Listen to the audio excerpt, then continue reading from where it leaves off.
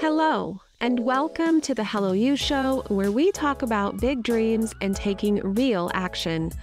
Through transformative stories, a bit of neuroscience, and real conversations, this show is here to help you explore creating your next level life with authenticity and passion. I'm Jessica Rice, a design techie and former engineering leader turned vision evolution coach on a mission to help other women rise up and lead a life of purpose.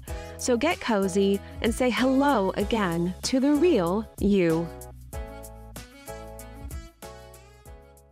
Hello, and welcome back to the Hello You Show. My name is Jessica Rice, and I am your host. Today, we're going to be talking about how we can really plan strategically how we continue to rise up in our careers and our leadership. One of the biggest fallacies that I hear oftentimes from leaders, but a lot of times from women, is the questioning of our value. And we start to wonder what it is that we truly bring. And this can cloud our judgment. It takes over our mindset and our ability to really think logically about how we can create a sustainable path forward. If you follow me on social media, you'll know that I posted about this earlier this week, where I was talking about how when my son was about 3 years old, I had been really working hard to rise up in my career, prove myself. I had been given a really large project and I was heading it up. And I was the key developer and designer that was leading the charge on this initiative.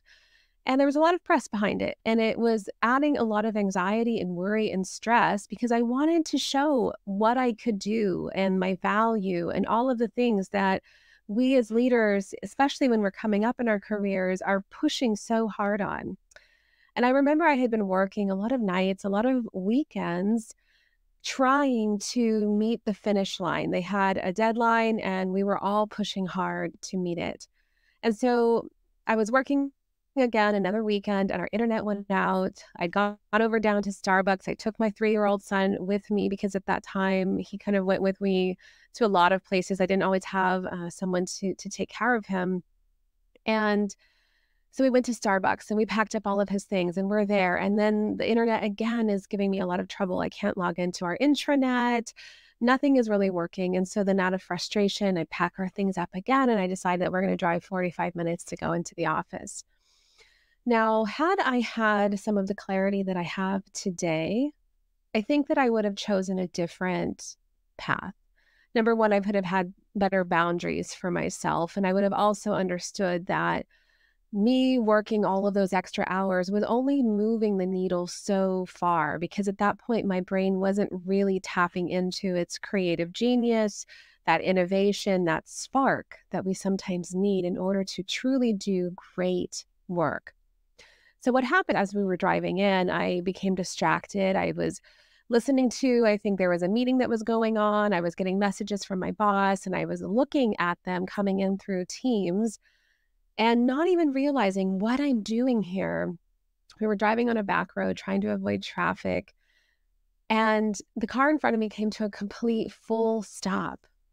And luckily I happened to look up right at that moment. I was able to swerve just enough.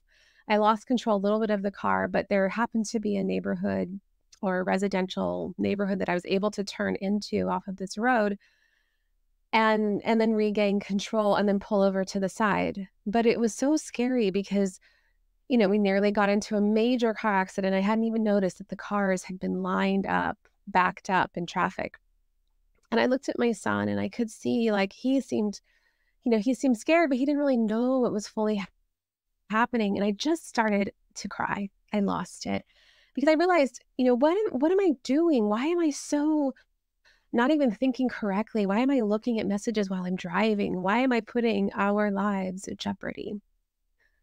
Now, that was a turning point for me. I ended up still working that weekend, so I didn't fully get the full picture. I still ended up going into the office. But again, knowing what I know now, having gone through certifications and studying neuroscience, it's become so much clearer to me when I'm talking to clients that we take for granted our human qualities. We take for granted the fact that we have this amazing brain, this so genius, creative, inspired, innovative brain. But just like anything else, it needs to be tended to. Now, before I get into that a little bit, I wanted to say, I think sometimes too, when I'm talking to women, there is a lack of clarity because we have now been trying to rise up and get our seat at the table. And because we haven't had that seat at the table, there has been this illusion of a lack of value that we bring.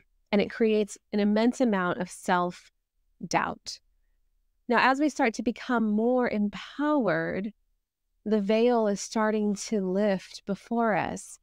But more often than I hear from men, I'm hearing women tell me in calls that they struggle with guilt, with anxiety, with worry about not providing enough value in their organization. And so when I suggest taking a break, giving themselves a mental break, giving themselves a boundary, creating the space necessary to do the important work, to think, what automatically starts to come up is a lack of value, is a feeling that they couldn't do that because how would they then prove themselves? They need to be working every single minute. Now, I have a lot of male clients who also express a lack of time, overwhelm, stress, but it doesn't show up in the same way. Oftentimes it is due to a lack of time. We're trying to create boundaries. They feel the expectation, but it doesn't get presented in the same way where they're not providing enough value. They don't have enough worth in the company. So they're not working to the bone that they're going to lose their jobs. So I wanted to bring this up because I think it's incredibly important that we consider what our sustainability limits are. Do we even know? I had another client this morning who I was talking to about the fact that sleep is one of the most crucial things that we can do as humans to be productive, to be at peak performance. And yet it's one of the things that we sacrifice the most. I'm sure we've all heard that saying, I'll sleep when I'm dead. And we had a chuckle around it because sadly, that is the recipe to having a shorter life.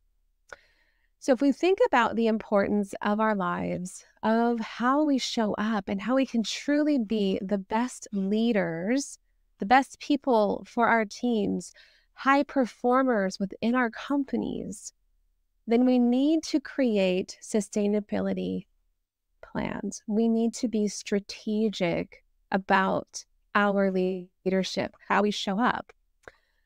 When we're given more than we can handle, especially when we're starting to feel like maybe we're at a tipping point, maybe we're starting to take on way too much, and we're starting to question if this could keep going, and we don't really have an end in sight, that is the time when we have to really rise up and start to think strategically. Now, many times we discount this ability of ourselves because we put barriers and blockers in place, stating that we simply couldn't do some of the things that we feel would help us. And yet that's what companies need. That's what they need, is the honesty and the ability for you to explain what will help you to be the most successful, what will help the team to be the most successful. It may not be fully everything they want to hear, but then that's where we come up with solutions. Are there opportunities for you to delegate? Are there opportunities for you to position other team members into key roles? Are there opportunities for you to reduce work in certain areas so that you can increase work in other areas? We have a fallacy that we can take it all on and we can just do it all. And in fact, I used to definitely be one of those people. And I would, until I slowly started to go down to a crawl in burnout.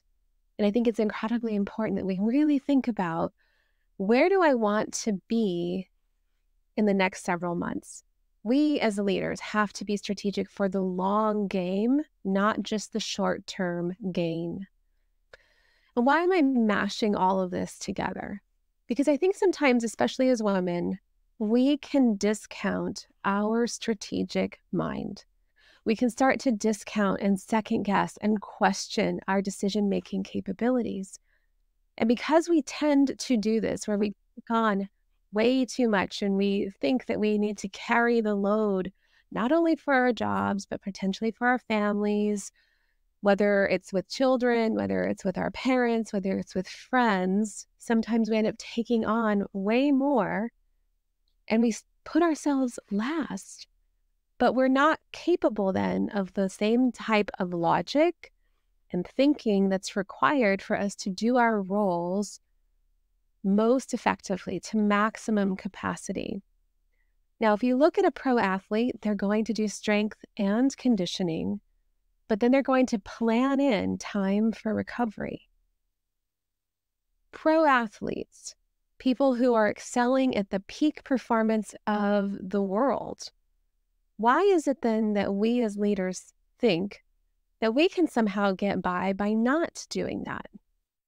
Why do we assume that we don't need proper rest, proper nutrition, proper physical health, and doing the things necessary so that we can activate our mind in the greatest way, so that we can wake up the next day ready to go? We as women start to create these healthy boundaries for ourselves, start to create appropriate expectations so that we can perform optimally in every aspect of our lives, so that we can be walking fully in our genius, in our strength, and in joy. So many women are struggling with just having joy in their lives because they're looking at the ambition of pushing forward on their career, improving themselves, and then we forget about actually, where's the enjoyment of this? Where's the excitement of it? And when we're thinking about, what's the light at the end of the tunnel? What is the road ahead? Sometimes our company isn't going to provide that for us. And so we have to provide it for ourselves. We have to be strategic for ourselves and for the company so that everyone can be successful. The company isn't going to succeed if everyone is burnt out. As much as we like to pretend and think that that's going to be the way, if we just work people, as Simon Sinek says, we can't wring them out. They're not a towel. Well, we're not towels. What we are incredibly inventive, creative beings who operate, and our superhuman power only comes forth when we provide it the right conditions. That's what separates us from a machine. And the same thing is that we can program ourselves then to have that next level innovation and thought leadership and all of the things that humans excel in doing. So we need to provide that for ourselves, advocate for ourselves, and be strategic about how we show up as leaders in our industries. I really had this on my heart today because I've heard from more women than I can count the number of times that they second guess themselves or they question pushing back or challenging their boss or asking that they offload something or that they ask for help from someone else to pull into their team. When in reality, it's the only way to be successful because we can't take it all on. I'd love to hear your thoughts. Please let me know. Please reach out. You can find me on LinkedIn at Jessica Carl Rice. You can find me on my website at Jessica Rice Coaching. Reach out. Let me know in the DMs or the comments. What are your thoughts around strategic leadership and how you create a long game plan of sustainability for yourself? I'd love to hear. Thanks so much for joining me today. Thank you for tuning in to the Hello You Show. It's been a pleasure to have you with us on this journey today. If you found value in our conversation and want to support the show, Please take a moment to like, follow, and subscribe so you never miss an episode. We'd also deeply appreciate it if you could leave us a review. Your feedback not only helps us grow, but also enables others seeking inspiration and authenticity to discover our community. Until next time, keep embracing your story with purpose.